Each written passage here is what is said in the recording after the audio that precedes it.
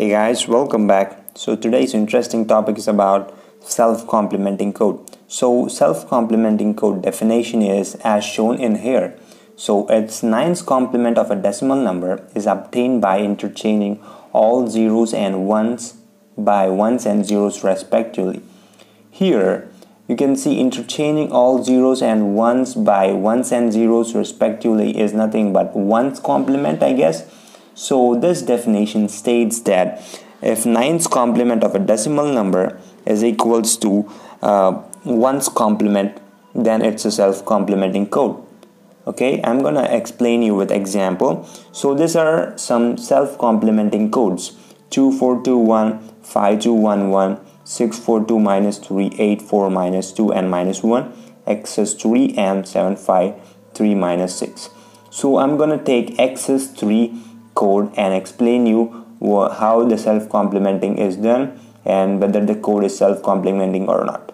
So as you can see over here, this is the decimal 0 to 9 and XS3 code, which is written in binary form. This is XS3 code. Okay, 0 is represented as 0011, that is 3 in the normal binary decimal, but in XS3 it is represented as 0011. So 1 is represented as 0100. So 2 is represented as 0100. So to find out it's self-complementing or not, first we need to take the nines complement of this number. So nines complement of this number, 9 minus 0 is what? 9. 9 minus 8. 9 minus 1, sorry, it's 8. 9 minus 2, it's 7. 9 minus 3, 6, and so on. 9 minus 9, 0. So these are nines complement. So we need to take ones complement of XS3. So ones complement of 011 is what? 1100. Ones complement of 010 is what? 1011. So on, keep it until the nines one. So 1100 ones complement is 00 and 11.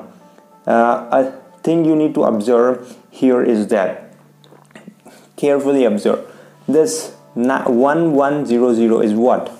9 in XS3. So this and this have a link now. So 1100 is 9.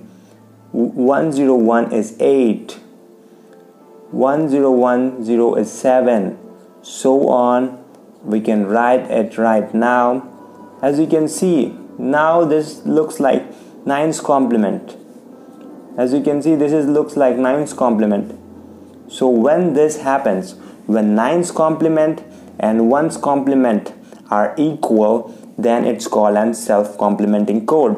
So this is what self-complementing code looks like. Just take one's nines complement and ones complement and see whether the values are equal or not. As you can see over here, once again I'm showing you here, 0011 ones complement is 110, that is 9.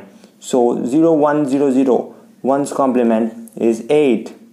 010 ones complement is 7.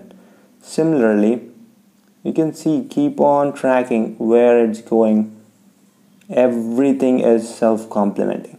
So everything here is called a self-complementing. Nines complement is equal to ones complement. I'm going to tell you a small technique whether to find out whether the code is self-complementing or not. So as you can see, these are a few examples of self-complementing code.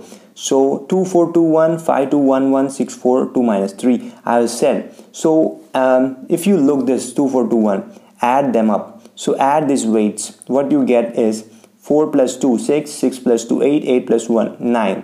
So you got 9, 5211. Add them up, it's 9. 642 minus 3, add them up, it's 9. 842 minus 2 minus 1, add them up, 9.